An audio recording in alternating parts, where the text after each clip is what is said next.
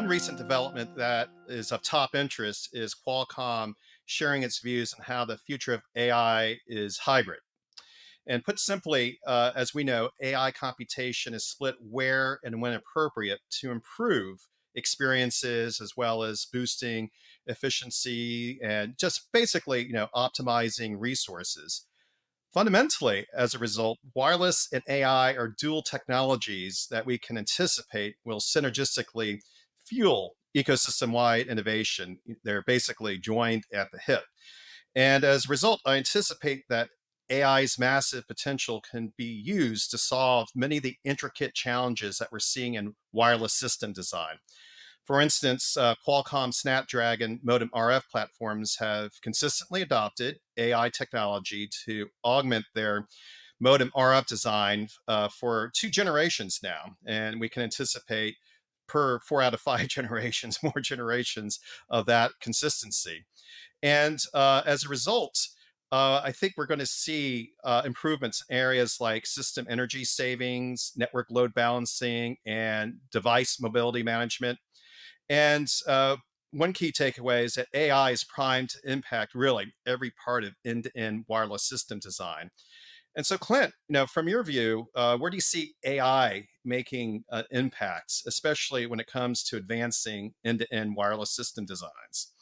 Well, I mean, Ron, you raised some great points already, just in terms of the potential impact and the outsized role that AI is going to play in the continuing development of these systems and architectures. And there's been a lot of talk in recent years about the vision of autonomous networks, and I think in many ways, I mean, there's been some great progress in the market, but in many ways, that vision remains somewhat unrealized.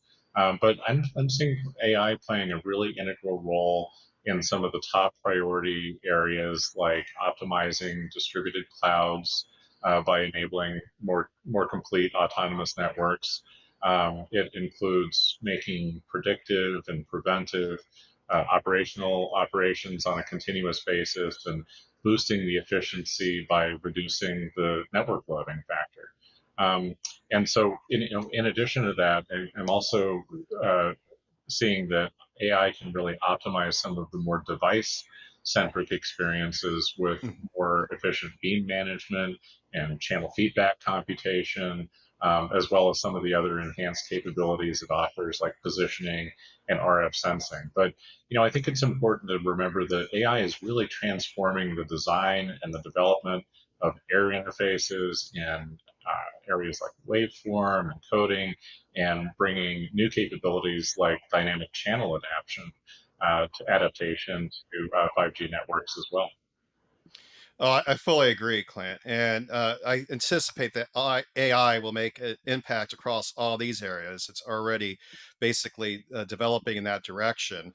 Mhm. And I think one additional key area that AI is going to be very important is powering radio access network intelligent controllers, also Mhm. known as RICs.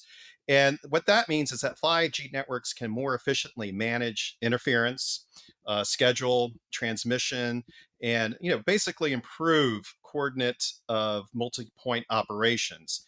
And we all understand that these are capabilities that the operators are going to require to basically scale 5G, certainly when it comes to implementing 5G standalone as well as 5G advanced further down the road. Mhm. And speaking of 5G advanced, this is where AI can play an even more integral role. Quite simply, the 3GPP began work in 5G advanced back in the end of 2021. And this is basically focused on developing a standardized wireless AI framework. Mhm. And what this means is that applications such as multi-vendor channel state feedback can become a reality. For instance, Qualcomm is prototyping the company's Cloud AI 100 platform, along with the Snapdragon Modem-RF system across its 3.5 gigahertz MIMO testbed. And what this is highlighting is that the capacity gain in a multi-vendor system, that's the reality out there, can be enabled by sequential learning that prevents proprietary knowledge sharing. And we all know how sensitive that is. That is basically fundamental when it comes to 5G security and being able to more effectively transition to 5G standalone and 5G advanced. Now, what I'm really keen on is the advanced millimeter wave beam management that Qualcomm is dedicating development resources toward. And what this is enabling is predictive beam management for both the base station and device and its 28 gigahertz millimeter wave testbed over in San Diego.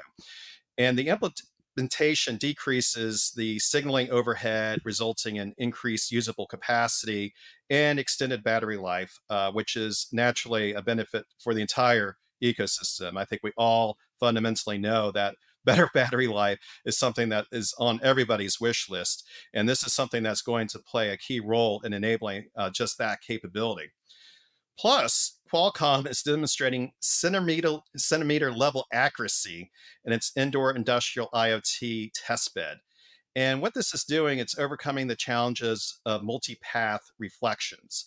Now, downlink RF fingerprinting with AI can outperform other positioning techniques, certainly the ones that are out there today. And as a result, this can improve downlink time difference of arrival. And you take all these together, there's certainly plenty to like.